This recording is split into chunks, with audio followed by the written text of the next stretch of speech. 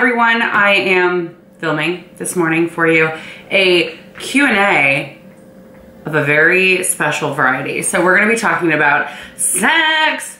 I would put the let's talk about sex song right here, but I don't wanna buy the rights to it, so.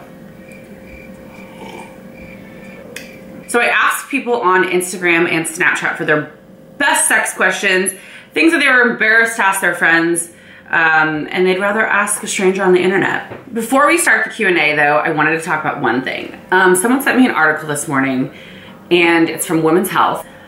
The title of this article is "Why Are Women Putting Wasp Nests in Their Vagina?" What? One thing I want to say before this Q&A starts. There's a couple of things that belong in your vagina. Wasp nests are not one of them. It says in here that wasp nests in your vagina is good for natural vaginal tightening, is believed to remove unpleasant odor and itching. I feel like it's a new whole set of issues when you put a wasp nest up there. I'm just saying, it's like a different kind of itching. Like, what if nightmare, what if a wasp was still in there and then you put the wasp nest up there and then the wasp couldn't escape?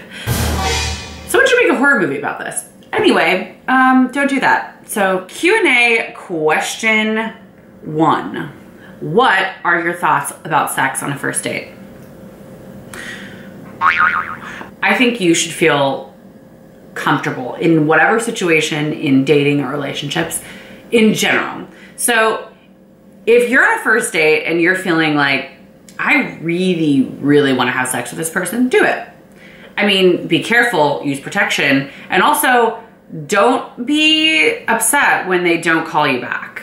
But what I want to say is don't have sex on the first date if you think that it's going to seal the deal. Or if you feel like they're going to be disappointed in you or not like you as much because you haven't had sex with them. That's bullshit. So let's just get that out of the way. Like, whether you do or you don't, it should never be dependent on how the other person's going to feel about you after it happens or it doesn't happen. If you're using sex on the first date as a tool to get to a second date or a relationship or proving that you're like down, don't do it. Don't do it. Do whatever you fucking want to do. I've had sex on the first date before, I'm not gonna lie, and it sometimes turns into a relationship and sometimes you never hear from that person again. So you just have to set yourself up for the expectation of who knows? Who knows? You just have to basically do what you want to do, and just managing your expectations is the most important part. What is the kinkiest thing a guy has ever asked you to do? Oh my gosh. Okay, so I was actually on a great date one time with this guy, and I was like, you know that time mid-date where you're just like, this person's amazing. Like, this is great. So we were sitting outside of his apartment at the end of the date, and it was like, I just have something to tell you, which is, let's just note that I have something to tell you is never something you want to hear ever, but on a first date especially. It's never like, I have something to tell you, you're the best. It's always like, I, have 17 cats, or I am dating you because you look like my mom. Or this one actually happened, my ex-girlfriend's moving in because we're having a baby together, but we're just gonna be like roommates. Is that cool? All these things come after the sentence, I have something to tell you. Not great. So I'm sitting, outside this guy's house and we're like having this romantic moment. I have something to tell you. And I'm like, okay. And he's like, I cannot get off without like feet. So I'm like trying to control my face. I'm like, okay, tell me more about that. I'm trying to be like an open, nice person. And he's like, yeah, it's just like, like the feet on the junk is like the thing that makes it happen. And I'm like, now, people with like fetishes, whatever, do you, like live your life. But for me personally, giving someone like stimulation with my feet sounds like more ab work than I'm willing to do in life. So I wasn't really up for the job. On to the next question. Why are people rude when you don't have a boyfriend and don't fuck everything you see? I feel like you get judged as a single person because it's seen that you should be wanting what everyone else has, and that's just simply not true. Everyone has different things they want for their life, different things they tolerate, different things that they like, and I think people assume if you're single that you want to be in a relationship, if you're married that you want to have a baby, if you have a baby and you're married that you wish you were single. Just kidding. No, but I think there's always these expectations of what you should want or how you should be, and especially I think not hating on men. I'm not a man hater, but I do think men assume that you are being cold sometimes when you don't want to like jump on their penile immediately. And that's simply not true. We just want different things. And I think there's different routes to get there. So ignore it. Don't worry about it. This is what I've learned from living in internet land. People are going to think you're rude for anything. Literally, one time I put almond butter on top of my yogurt and someone goes, "It looks like you took a shit on your yogurt." If I wanted to take a shit on my yogurt, I would. Okay? This is almond butter. Grow up. But people are just like rude. They get offended about everything. So just don't worry about it. And also, if you're hanging out with guys that think you're rude because you won't fuck them, you need to hang out with different guys. Next question. Any tips for someone who's never dated before and has been called the automatic friend zone? So I actually have had this conversation a lot with different friends. I personally deal with the opposite of this. I'm so friendly and nice. Well, I'm not nice. I'm friendly and outgoing, so guys automatically think I'm hitting on them. So sometimes that means like a guy gets like way too interested, but then sometimes it ends up being like a guy that I'm not interested in. He's like my girlfriend. I'm like, boo, I'm not trying to date you. Don't worry. Don't be stressed. Like guys will like over exaggerate that they are in a relationship because I think I'm hitting on them, and really I'm just trying to like order a sandwich. I think a lot of times women get immediate friend zone because they're willing to give too much. You're willing to basically cater to the other person completely. And I'm gonna go archaic a little bit, that men do want a little bit of a challenge. Men do want to feel like they're pursuing something. And I think, you know, someone that feels like a strong, feminine, powered woman can say, I'm gonna allow this man to pursue me. I think that's a good thing. Or woman, whatever your, you know, your preferences are. But I think there is something to not giving your emotional bandwidth, your physical bandwidth, your time, all of that to someone who really isn't giving that back to you. So I know a lot of the women in my life that have been, you know, that get put in the friend zone very quickly are typically ones that will be there for the guy, anything they need. You know, they're the ones that like the guy will call at 2 in the morning if they're locked out of their house. They're the girls that are like, when a guy's going through a hard time, they're always on the other end of the phone, giving support emotionally or whatever. But they're also the girls that get fucking heartbroken when the guy comes to them and is like, oh my God, I like this girl so much. If you're wishing that relationship to turn from friendship to something romantic, it just rarely ever happens. I think that's like probably one of the more uncommon things to happen is for a friendship to turn into a relationship, really. I think your relationship should always be a friendship, but it's really hard. And sometimes relationships turn into friendships, but I think it's really hard to manufacture it the other way. To consolidate my tips, I would say really be aware of the emotional, physical, mental bandwidth you're giving to people for free with asking nothing in return. And if that's happening over and over, really take a look at your behaviors and analyze them. be honest with yourself. Like, how do I allow myself to be treated? How much of myself do I give people before asking anything in return? Next question. What is your favorite position and why? I think it depends on my level of soreness, like physically sore from exercise, and or tiredness level. Like, I'm all about positions that both people can be having a great time without, you know, dealing with lower back issues. By the way, this is what life is like when you're 30. You're like, I literally one time had to stop having sex. I'm like, oh, my knee's like, I feel like my knee injury. I feel my knee injury. And I'm like, wow, fucking old. So, but as I was thinking about this, I was like, what are all the positions? And I read this article, and I have to share with you some of these ridiculous positions that I saw. Okay, this first one is called the flying buttress. Who would do this? Like, as a lady person, I would not want a guy staring at me from that angle. That is not the best look. And also, where is my face? Is it on the floor? Is it on the bed? Where are we doing this? And also, am I doing a push-up the whole time? I'm not trying to plank while having sex, you know? I'm like, we'll work on my core another time. This is called limbo like me.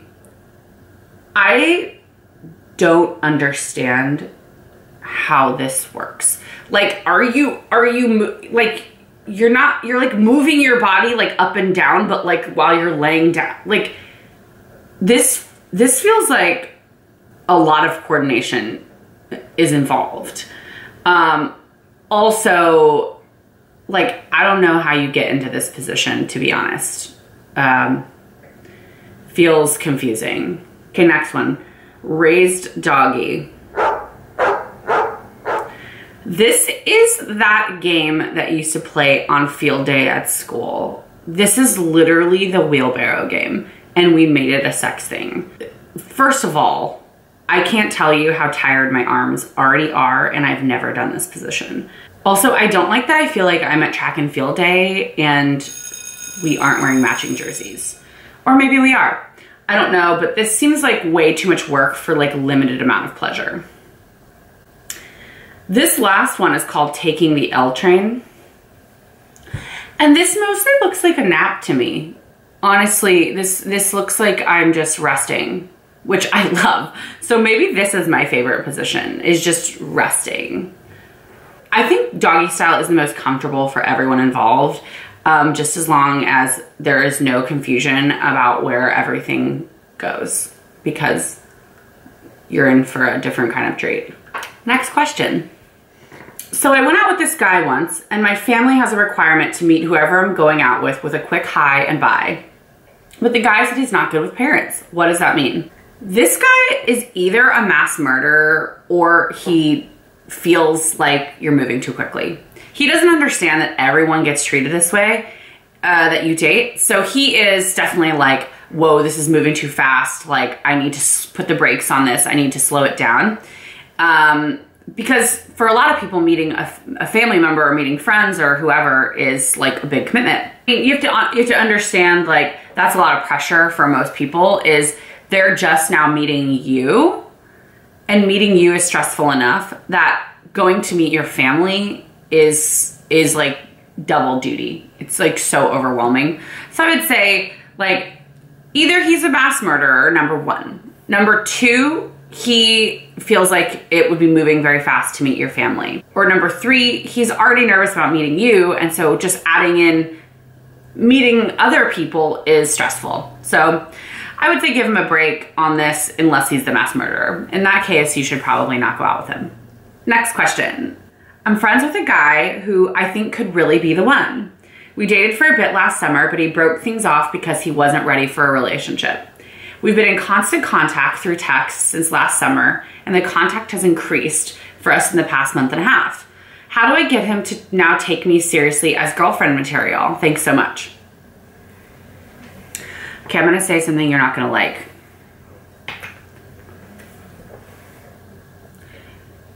It's never gonna happen. It's never gonna happen under the current circumstances. He is getting what he needs without anything being asked of him. You're not asking him for commitment or vulnerability or a relationship or anything. You're basically giving him a relationship through like an emotional bond, through texting or talking, without him having to do anything. And it's just so rare for that to turn into something romantic. And also, you don't really deserve this. Like, to hear that you've been carrying on for a year and you're obviously deeply invested in this, you've gotten nothing in return rather than fake emotional support, that is heartbreaking. And I want you to stop. I know this might be unpopular and you might be like not wanting to hear that, and you want me to give you some like magical tricks to turn someone into like the relationship of your dreams, but it is not going to happen in this way. I can promise you that. You know, being really honest with him and saying, listen, I feel like we talk a lot. I feel like we communicate constantly. I'm interested in you, but if you're not interested in me in that way, then I really can't put forth this much effort. Any guy worth his salt that actually likes you or actually has interest will either say, damn, like, you're right. Let's try this. Or the worst thing that can happen is he's like, oh, I don't want a relationship. I'm not ready for that. I just want to be friends. Why can't it just be the same? Or he freaks out. And then you know this guy is not supposed to be in your life in this capacity. You're not supposed to be wasting your time on this. So, you know, I don't have an answer for you that is like, here's how to change his mind. I think you have to be really honest and be ready for whatever he says in return. And I have a feeling he might say, oh, I'm still not ready for a relationship. That does not mean keep hanging on. It means he is non-committal. He doesn't want to date you. You're doing yourself an injustice by putting time and energy and what feels like a relationship into someone that really isn't there. He isn't in that same headspace. And you have to understand that. And you have to respect it, but you have to respect it and respect yourself and move on. But you can talk to him about it first. And seriously, if it freaks him out, it's not ever gonna happen.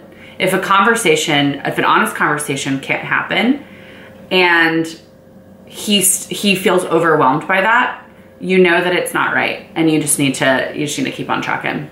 One other thing I will say is, and I tell this to people all the time and I have to tell it to myself all the time, is every day you wake up with, let's say, you know, a cup full of energy like this big. And you only have so much. You only have so much in emotional energy and relational energy. And the thing is if you start to give that away little by little, even if it doesn't feel like a lot, even if it's just answering a text or checking in or having little inside jokes or whatever, your emotional energy is lessened that you can give to someone else. So you are literally spending money, emotional money, on someone, and you will be poorer. And so when someone does come in the picture that needs and deserves your energy, your emotional and relational energy, you won't be able to give it because you're tired out. And you probably won't even be able to see it because you've transferred all this energy into this other space. So I would really think about that and really consider, like, where am I putting my emotional energy, and is it worthwhile? So that's my 2 cents. That's probably not the answer you wanted, but it's the answer you might have needed. How do the people that you date, boyfriend or past relationships, handle your popularity on social media? You know, this has been a really interesting thing to deal with. Some people I've dated are cool with it. They're fine with it. They're super supportive. They want to be involved. And then, you know, what's been really hard is I've met people that maybe online or on Tinder or whatever that don't know what I do, and then they Google me, but then they don't actually take the time to like read any of the content or whatever. Like, I literally had a guy be like, I don't want to meet up with you because I don't like fame whores. And I'm like, well, first of all, fuck you. Second of all, I'm really glad I didn't spend my time meeting someone so close-minded. and so judgmental. But third, it like bummed me out because it feels like all social media people get looped into this bubble of being vain and self-absorbed and like Instagram model, all of those kinds of things. And it bums me out. So it has ranged from super supportive, want to be involved, will like be Instagram husband, all the way to, hey, like, I'm cool that this is what you do, but I don't really want to be on camera or be involved in any way that highlights who they are, which I totally understand. I think a major concern is that like, if there's a breakup or if there's issues or whatever, that person will somehow like have an army of women that like might kill them for hurting my feelings, which is amazing. And I totally support that. But anyway, yeah. So I like to keep people out of the spotlight for the most part, because I feel like I share so much of myself and my life on social media that some things have to be sacred and some things have to be private. And I always want to be respectful and loving to the people I'm with, and also respectful and loving to myself, and not have to be on camera all the time. Because when I'm with someone one-on-one, I really want to give them my attention, my full attention. That's why actually on social media, you don't see a ton of me with my friends, or like I'll show it briefly, but really it's not so much because I don't want to show them. It's because I want to be really engaged when I'm with them. And so I'm not usually on my phone, which is great. I think it's a good thing. I'm probably never going to change it. I will always talk about breakups and heartache and dating and all the stuff that comes with that, but I try to protect people's privacy as much as possible. Next question is, I don't always finish during sex with my boyfriend, which is no biggie to me at all. I still get pleasure and it's a big deal to him, and it's put a strain on our relationship before. How can I make sure that he knows it's okay? I love him. Well, also you sound so nice. Like, you sound really nice. That's not okay with all women. Some women are like, I need to be happy before we end this conversation. For me, I've been in both situations. I've been in the situation of being like, hello, hello, I need some additional attention. Or I've been in a situation I'm like, okay, I'm gonna go to sleep now. Are you good? You good? I'm good. I'm good if we don't. We're good. I would say if you're mature enough to have sex, you should be mature enough to have a conversation about your needs, what you like, and also what your expectations are. I think by saying things in the moment of like, this feels so good and I'm like really enjoying myself, and this, like, it isn't so much to me about the end point as it is about enjoying myself in the process. All of those things, I think by talking about it really honestly with your significant other, it's the best way to go about it. I'm sure what he's feeling at that moment is he's feeling really, really self-conscious. And so any way you can meet him in helping him feel less self-conscious about himself and his performance is better. So that might not just be like, hey, it's okay that I didn't finish, like I still had fun. But I think it's building up things in his confidence in life, not just in the bedroom. So making sure that you feel really taken care of, that he feels really like you appreciate things he does for you. I think when you build up a person in general and how they feel about themselves, those kind of situations that are more sensitive, like physically or whatever, they become a little easier to manage. Do all women enjoy sex? Because I don't. I love being close to the person I'm with in that intimate setting, but the actual sex part is just, eh. To be clear, I'm not referring to oral. That's not a problem at all. Good to know. No. All people don't enjoy everything. Like, I met a person that did not like avocado the other day, and I was like, what the fuck is wrong with you? Like, who are you? You're not a person I want to spend any time with. But then I realized, you know what? Not everyone has to like avocado. There's more avocado for me then.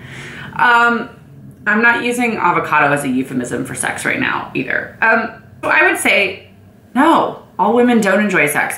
Also, all women enjoy sex at different times. Sometimes you feel like it, sometimes you don't. Sex drive changes through life. Sex drive changes from person to person.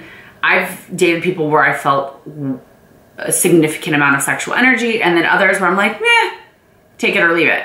Sorry guys, if you're watching this. You're not really asking me for any advice, but I'm just saying, like, know that you're not alone. Not all women think sex feels good. Not all women really enjoy sex. I think we want an overall intimate experience. And a lot of times for men that is physical, and a lot of times for women it is too. But sometimes it's not, and that's totally fine. I think as long as you are balancing off your partner's needs and your needs, I think that's what's important. Last question. I've always wanted to ask, can waxing down below stretch the skin and make you saggy? I stopped waxing because of this fear. Girl, no. I don't think it does anything. I mean, sure, like anytime you pull skin, like maybe that creates wrinkles. Like I always freak out because my eyelash lady like puts this like tape underneath my eyes and then she rips it off. I'm like, oh, I just got 10 other wrinkles. But no, for the most part, your vagine skin is pretty resilient. Think about the amazing amount of torture it goes through. So I think you're fine. I've never heard of it getting saggy. They're also not like, they're waxing like the outer lips, but they're not like actually waxing your vagina lips. So it's not like that. And also it doesn't matter if like, it's like, honestly, it's like my last Q&A, we talked about waxing. Go watch it. I was saying your vagina is a really excellent party. They should be happy that they're there. So if you personally are worried about sagging, I don't know, you can think about it, but don't be worried about other people looking at your vagina and thinking, oh, she's a saggy vagina. Like, they're not thinking that. Trust me. They don't have an opinion on it. You have an opinion on it. So I would say I'd rather be waxed and feeling fresh than worrying about saggy vagina. Although I think saggy vagina is my new favorite phrase, and I want to call people that all the time. Okay guys, thank you so much. That is the end of this Q&A. I hope you got something out of this, even if you didn't ask the questions. The thing I want to stress the most is that sex, relationships, insecurities, all that, we should be talking about it more, not less. It shouldn't be something that's dirty or shameful. If you have questions about any of this, feel free to find me on Instagram, find me on Snapchat, or ask me a question right down in the comments section. And lastly, I have to say it, if you like this, if you think I'm funny, if you laughed a little, hit that subscribe button, and I'll see you next time. Bye guys.